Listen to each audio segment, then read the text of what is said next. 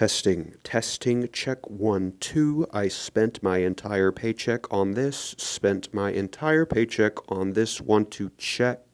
Wife is very mad. Check 1, 2, check.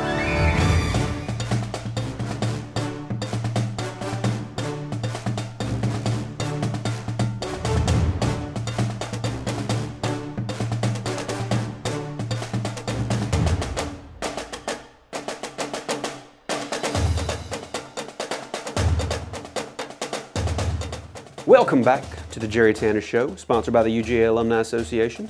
We did it, y'all. 1-0. We are undefeated, and we did not lose to Georgia State on to week 2 and the home opener. And who do we have as the Dogs return to the hedges? Why, it is none other than Maury State. Bill Murray's face. Morris Day? Yes, of course. It's Murray State. Now, you could be forgiven for not knowing much about Murray State, but I will tell you that you should know about Murray State, and I'll give you a few reasons why. 1, their football program is 95 years old, which is only 2 years younger than the school itself. That is Southern scholastic excellence.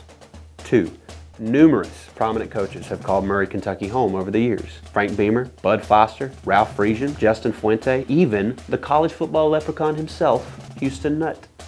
And 3, their athletic director's name is Velvet Milkman.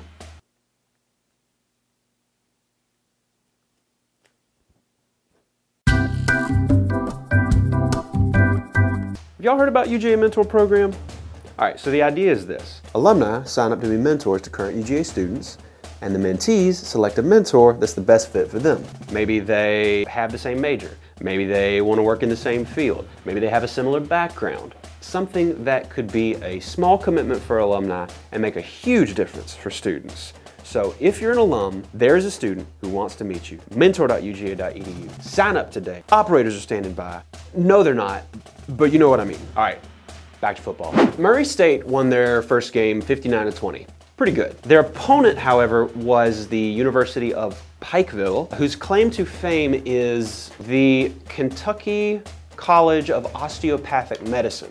Now, as we all know, osteopathy is a medical field that advocates for strict avoidance of touchdowns. Let's not beat around the bush here. Georgia's 3-0 against FCS teams under Kirby Smart, and that's with a combined score of 113-38. Last year, we played another Ohio Valley Conference team, Austin Peay, and we beat them 45-0. This year, Austin Peay was picked to finish ahead of Murray State, so...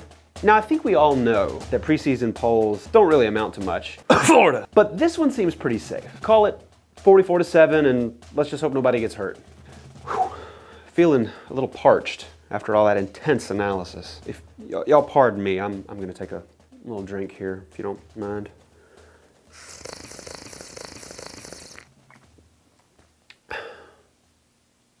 So satisfying. Y'all be sure to like, subscribe, and ring the bell, and you'll never miss an episode.